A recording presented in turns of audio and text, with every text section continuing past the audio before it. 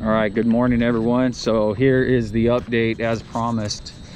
I don't know that we know a lot of stuff that isn't already out there, but I do want to give everybody an update and let everybody know where things stand from our vantage point. Just to give you a little background, on Friday night, as many of you know, Dusty and I were able to interview Whitney Lulloff's mother on our channel during our live, and we found out a lot of information about the dynamics with Whitney and kind of what was going on.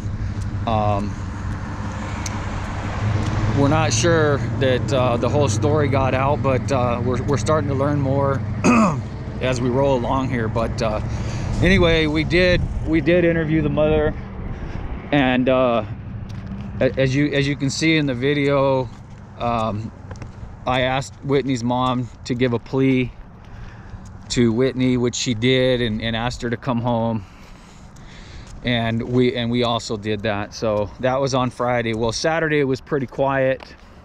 We didn't hear a lot. And then yesterday, which was Sunday, the 10th of January 2021, I decided I was going to go to the Sky Harbor Airport in Phoenix to do a little investigating as to what happened to Whitney on this side. We were starting to get some details about what happened on the other side in Denver, but we wanted to know what happened on this side. So as you know, I went there.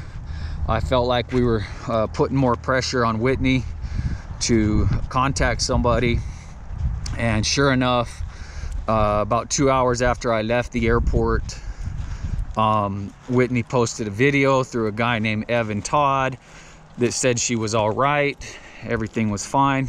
Not everything was fine, but that she was alive, at least, you know, and that was the best news that we could have gotten.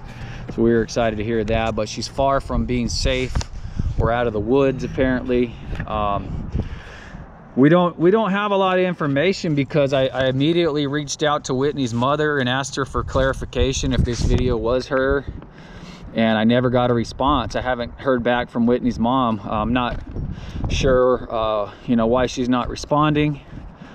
I'm not sure what happened, but she's no longer responding to me or some of the other people that was in contact with her. So Dusty also told me later on in the evening that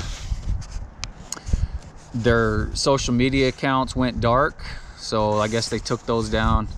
And then today I'm learning, I am here at work, but I am learning that Whitney has posted yet another video, and in this video she talks about her famous beanie, and is also heard asking everybody to pray for her, quote unquote. So continue to do that, everybody. Continue to pray for her until she's home safe, and we figure out what's going on here. So I just wanted to jump on here real quick, give everybody a quick update. That's where everything stands, is at least from my vantage point. I do not have Facebook, so I know sometimes I feel like I'm I'm left behind because that's like the hub for all the information, but I'm trying to stay on top of it as best I can, and any updates that we get we'll pass on to you guys. So continue to stay with us, everyone.